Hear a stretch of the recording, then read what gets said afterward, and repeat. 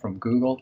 So I am happy I'm always happy to share it with teachers. I think it's a great tool for the classroom, and I think it potentially can be a really useful tool just in your personal life as well. So before we get started, just a couple of things. Here's our upcoming schedule through about the middle of May. You can kind of see the things that are coming up. One thing I do want to point out is, excuse me, on April 3rd, the USET conference, which is the big educational technology conference in the state, is happening. So if you, Jared, will you put the URL? I know it's just uset.org if you want to type that in quick.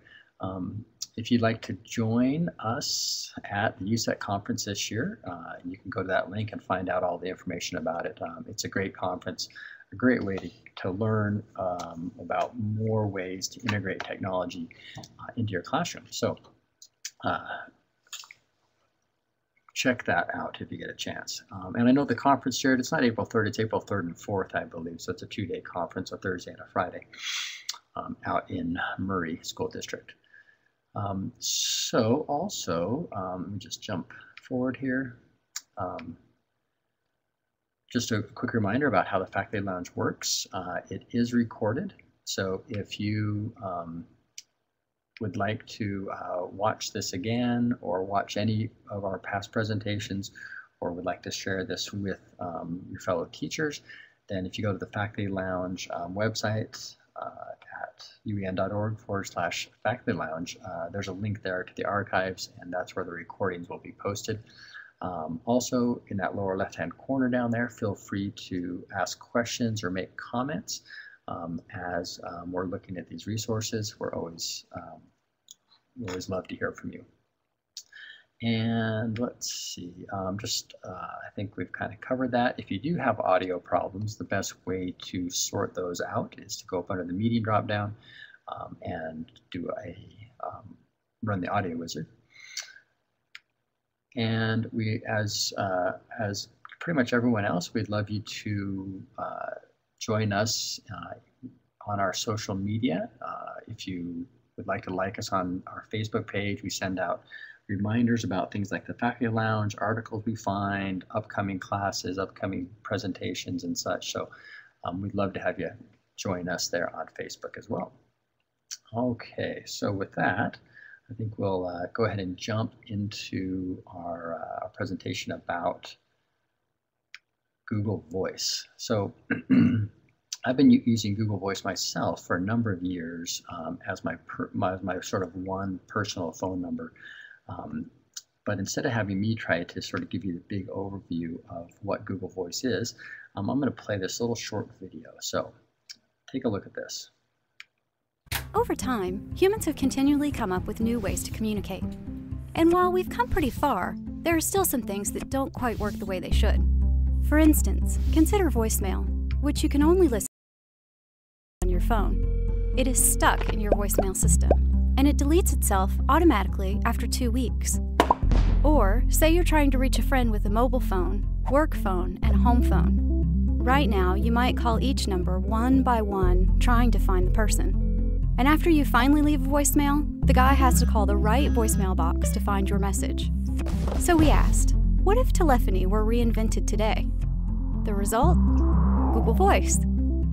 Google Voice gives you lots of cool calling features, no matter what kind of phone you have or which carrier you use. For instance, if someone calls your Google Voice number, you can have it ring all your phones, or none of your phones, depending on the time of day or the person calling. And if you let it go to voicemail, you can listen in before answering.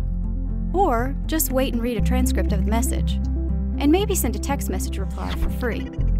And if you have an unwanted caller, it's easy to block them. The list of features goes on and keeps growing. Point being, in short, less annoyances and more awesomeness for free. So give it a shot. Visit google.com/voice.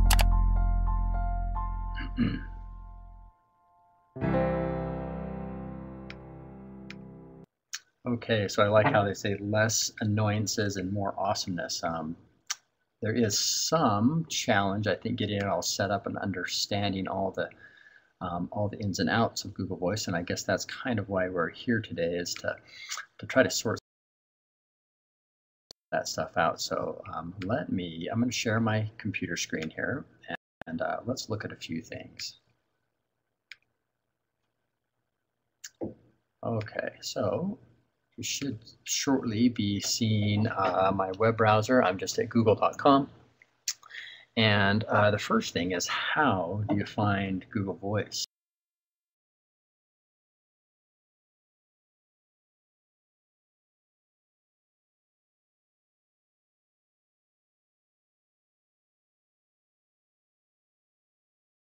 So you can sign up and start activating it, start using it. Well, you can just, of course, search for it right here under using the search box, or if you use their drop down here to get to their tools, you can see they put 9 up there, and then I can go to more, and then way at the bottom I can go to even more, and I can see the big list of tools. So here's where they list pretty much everything that's available.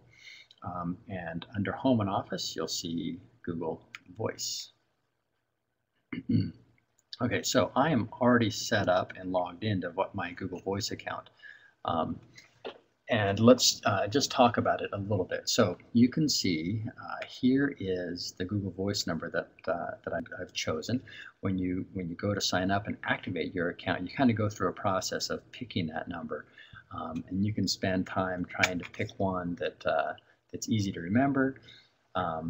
It was hard to get one that had 3 of the same numbers in it. It took me about an hour just to get this phone number. That was a couple of years ago, and I imagine the numbers are getting even more rare, good numbers. So that's part of when you go through the setup process. Also, as part of the setup process, you must put in another phone number, a phone number that you might forward your calls to. So it does require a second phone number. So you could use a home phone or an office phone or a cell phone, it doesn't really matter. And we'll kind of look at those options here in a second. So at its basic, I can give out this phone number, okay, this 999-8044 number, and when somebody calls it, the minimum thing I can do when somebody calls it, I could have it automatically not ring on any other phone, because really this phone number is not really associated with a physical phone. It's a Google Voice phone number, which means it doesn't have a dedicated handset.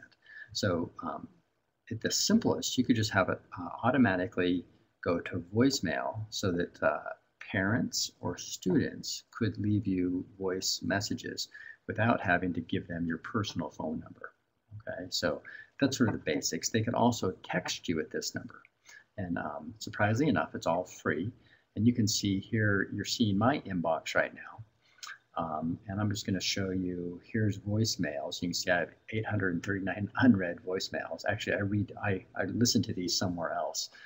So they don't get checked off. And I have 80 unread texts. I would say that's probably a much smaller number in reality. So if I go, let's just look at the voicemails for a second. So the voicemails come in, and you'll notice this interface that I'm in kind of looks like email. So I can come here, see that I have new voicemails, and I can listen to them right here. So you can see this one I just left for myself earlier today. They try to transcribe what the voicemail says. You can see it right there. I said test, test, 1, 2, 3, 4, and it transcribed it pretty well. Usually Google does a much worse job at transcribing these voicemails, but it doesn't matter because right underneath it is a button that allows me to play it back. So if I click on this, you'll see it starts playing it back. So I can hear the actual voice message that was left. And then once I've listened to it, I have some kind of fun options. I can return the call right here, or I could text. So it would call this number up here that was made. So if I click call, you'll see it pops open and wants to help me place a call to that phone number. And you can see it wants to know which phone to use. So to make this call. So if I've given it my mobile phone number and I say use my mobile and connect, it does sort of an interesting thing. My mobile phone will ring. I'll pick it up and it will be ringing that 801-585 number. Okay, so it saves me, I guess it's saving me the time of having to type in the number myself, but just sort of a shortcut. And if you've given Google Voice other numbers, like my work number or my home number, it would use that phone to place the call.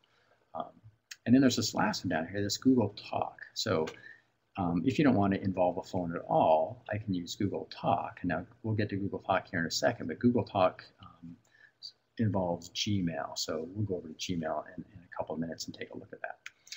Okay, so same thing with text. I can click text, except I can return text right from this interface. And so hopefully that lets you see that, that I can use this Google Voice number for communicating for people I give this number to, that it won't involve my personal phone. I think it's a perfect tool for the classroom where you want to make yourself available to parents or students in a really convenient way, but you might not want to be giving out your personal cell phone number. Because now I can choose what happens to these calls and these texts that come to my Google Voice number. I could just check them, once a day, or I could have them forwarded to my personal phone and answer them as they come in. Okay, so there's my voicemails. If you look at the text looks very similar. The interesting about the text messaging is that it keeps a record of the conversation. So let me just see if I can find one here that has a little bit. So you can see here's a text from a friend of mine. He texted me this information. I texted him back. And then he, I texted him twice, and then he replied. So I have a whole transcript of the conversation. Again, if you are choosing to text as a communication method with parents, then it's really nice to have a whole transcript if you ever needed it. And I'm not even going to talk about texting with students because I think that's a pretty risky thing to do. So if it was up to me, I would not probably have text conversations with students. Okay, so that's just a little indicator of how this works. Now, let's look at some of the options here when I set up. So I'm going to go over here to settings.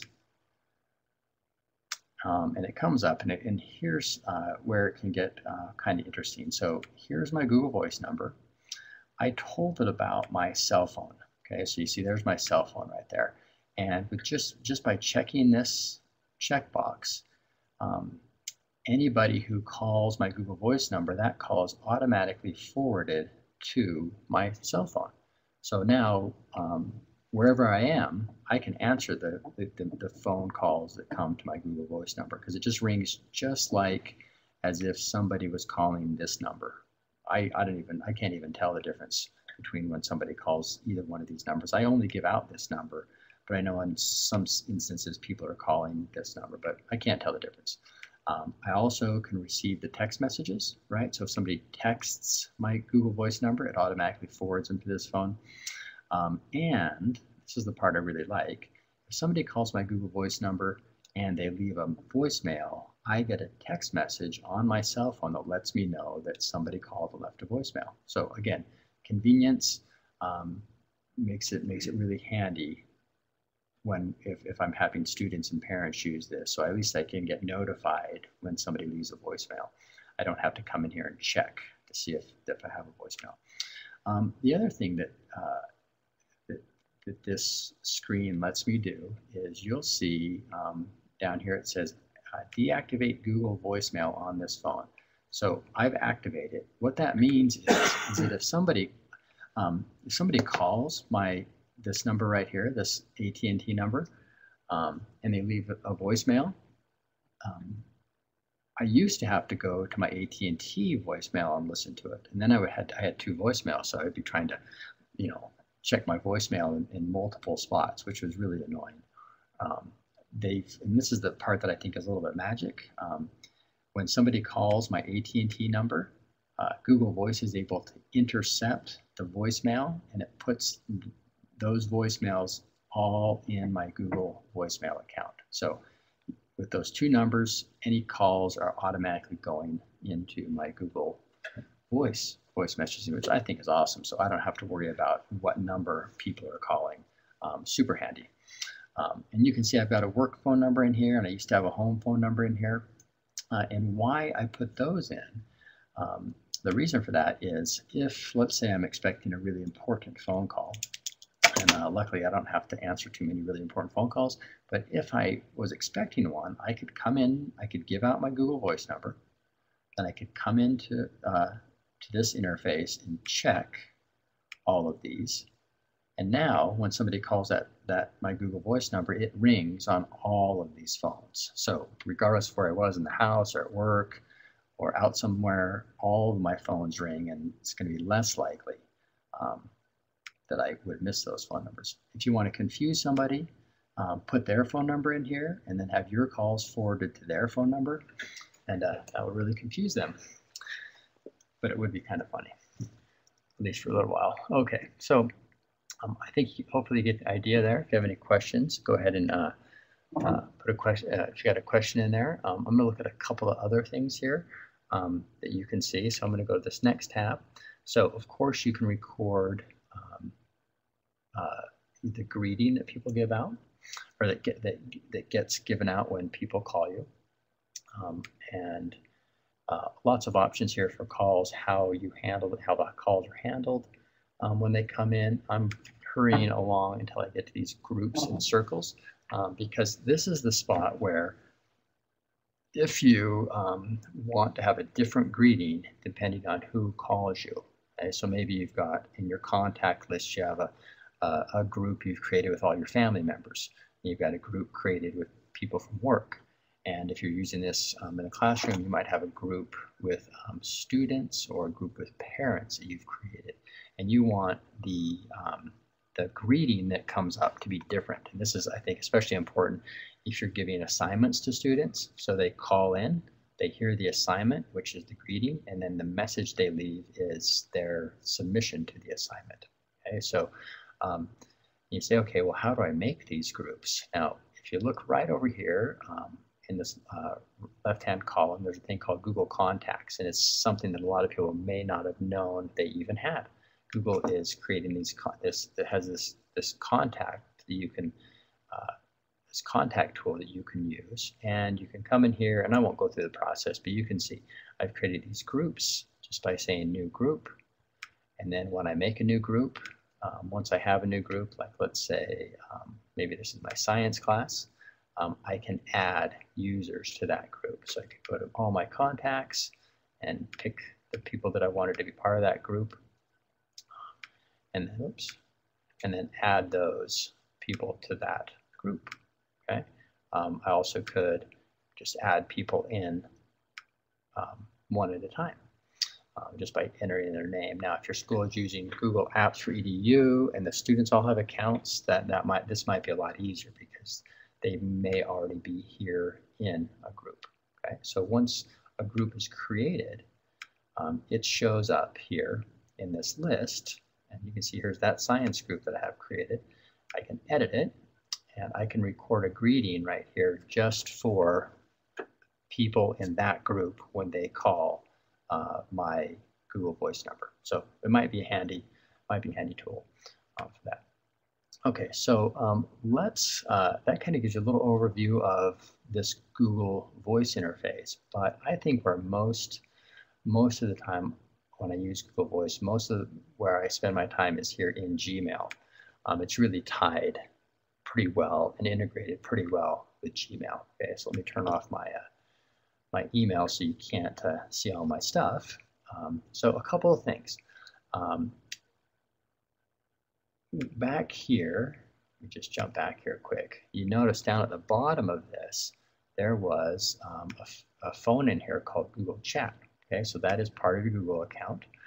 So I'm going to turn that on. So when somebody calls this phone number, it's going to ring on my cell phone, but it's also going to ring here in Google Chat. So now where Google Chat shows up is here inside of Gmail. So I've got this sidebar, this right-hand sidebar over here that's turned on, and I can see a few contacts. But if someone were to call, maybe I could get Jared to call my Google Voice number, or I could probably do it if Jared can't. Can you do that, Jared? Can you call my Google Voice number? And you'll see that if I'm sitting at my computer and Give me your last four digits again. 8044. I'm sitting at my computer and I have this Google Chat turned on and somebody calls. You can see that it pops up here on the bottom of the screen. Now if I have a headset and a microphone, I can answer it right here. And if I could hold up my cell phone's ringing as well right now. Okay, so I could answer it either place. So I'm gonna ignore this and let that go ahead and go to voicemail. Okay, so that is Jared's call is headed to my voicemail, so you can leave a message there for me. When he leaves that voicemail, a couple things are going to happen. I can hear him across the cubicle leaving a voicemail. When he leaves that voicemail, automatically I'm going to get a text and I'm going to get an email that lets me know that there's a voicemail available. Okay, so I already got the text, and I'll bet here in a second. You can see in the inbox right there, I just got one that showed up. So let's go look and see what that looks like. So there's the email that came, and this has been really convenient for me personally, is that now I go to one place to check my email, I go to the same place to check my voicemail. So if I click on Jared's voicemail, it just came in, I can see that Google has transcribed it. You can see right there, they've transcribed it. And I've added a little extra plugin here into my email that allows me to listen to it. And I can listen to it right here without having to go into anywhere else. If I click this link over that says play message, it takes me to that other Google Voice interface. But I don't really want to go there. I want to listen to it right here within my email. And so it makes it really easy just to click right there. Okay, so to get this to work, to be able to have this interface over here on the right that I can answer these phone calls if I'd like, and to be able to play the email right within play the voice message right within the email, I've got to turn on a couple of things from the Google Labs. So over here, I'm in Gmail now. I'm going to go to the settings. And when the settings come up, you can look across the top, and there is a setting there for Labs. Okay, so these are sort of extra things that you can turn on. So as I look down here, here's the first one I have turned on. This is the Google Voice Player in Mail. So that's the one that let me actually listen to the voicemail right within that email that came without having to go over to the Google Voice interface. Okay, so I just turned that one on. And then the other one that is turned on is this right side chat. Okay, that's the lab that puts this chat window over here on the right side. If you don't turn that on, you can still do all of this. It just ends up over here, sort of crowded in the lower left-hand corner. So it's kind of nice to have those things turned on. I also have this text messaging in chat. Okay, so I've got that turned on too. So when those text messages come in, they can come into my email, and I can reply to the text messages right from within my email as well. All right, so those are some handy things to turn on that make this work a little bit better. Okay, so I'm going to jump out of this. Now, when you start thinking about doing this in the classroom and giving out assignments, I've got a set of handouts for you that I'll pull up in just a second, so you can get some more ideas about things you can do with Google Voice in the classroom. So, you know, mostly they involve having, giving students assignments, having them record submissions via voicemail. So you're giving them an assignment to go out and record such and such, or tell you their feeling, have them look at a piece of artwork, and then they have to record what they thought about it, or a survey question. And then they call the Google Voice number, and it gets recorded as a voicemail or a voice message. So lots of ideas for that. This is fairly popular among foreign language teachers as a way of assessment. So the students call and leave a voicemail with their pronunciation or their reading or their translation they've done, and then the teacher can go and listen to those later as voice messages. So I'll put these links up to these handouts here in just a second. I know we're just about out of time, but I did have just a couple other comments about this. So when you get a voicemail, especially if it's a student has submitted something, and you want to save it or share it. So let's say, this voice message right here that I got, it's 19 seconds long. Maybe that was from a student, and I want to keep that around, or I want to put it on my website, or I want to send a copy of it to the student's parents because I thought it was so good. You come to this More button, okay, and under More, you can see I can download this voicemail, and it downloads as an MP3 file. If I want to place it on my website, I can embed it, and I just get this embed code, and I copy and paste that. You could put these onto a My UEN page, and then a little player is there, and your visitors can click the player and listen to the recording. Okay, so kind of an interesting extra feature here that I think is perfect for doing for student work. And look at that, there's an email one as well. So I can send an email out that had a link to this recording. So some great ways to share the things that maybe students are turning in. All right, now, if as a teacher you start using this, you might fill up your inbox, because if you have 30, 40, 50, 100 students who you give assignments to, your Gmail could get completely overwhelmed. So I just wanted to show one thing you might do. I've got a label over here called VM for voice messages, and I'm having these all the voice Google Voice messages that come in, or voicemails that come in, get filtered, so they just are in their own spot inside of my Gmail. So really quick, I'm just going to remove this label so you can kind of see how this might work. Okay, so if you're in your inbox, first thing I need to do is create a label. Okay.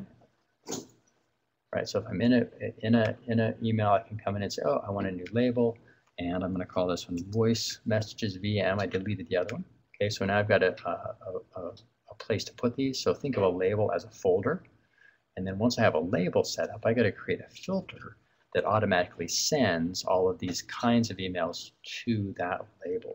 Okay, so now that's set up, and I'm going to come up here, and if I can remember where it is.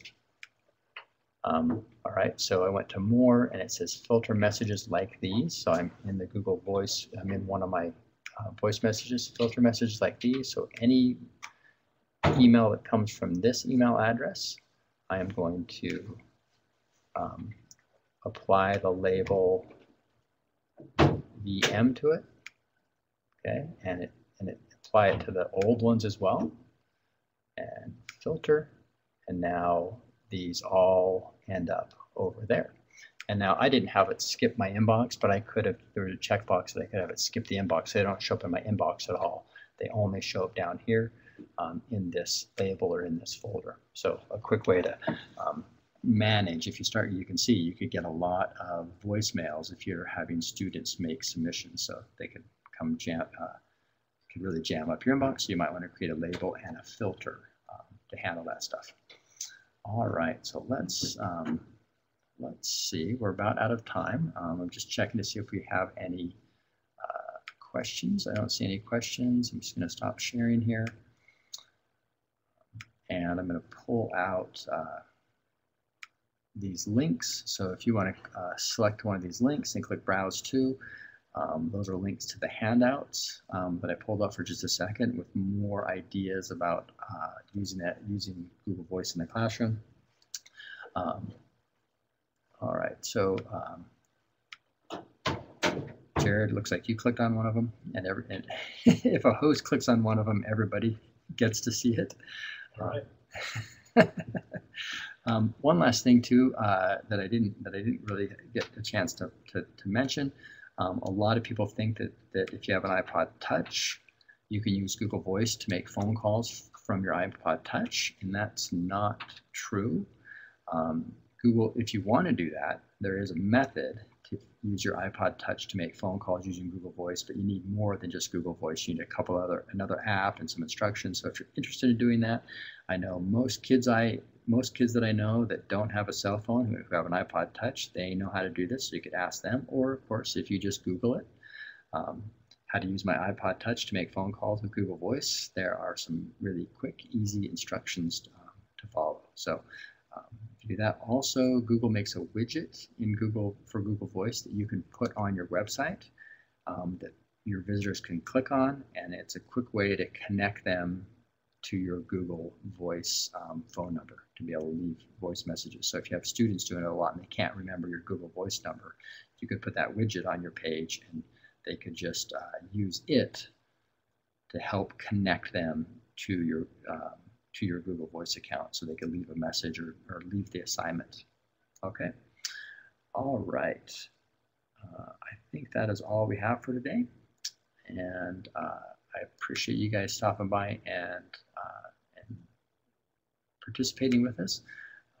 And I hope you have a great rest of your week, and we will see you next time. Take care.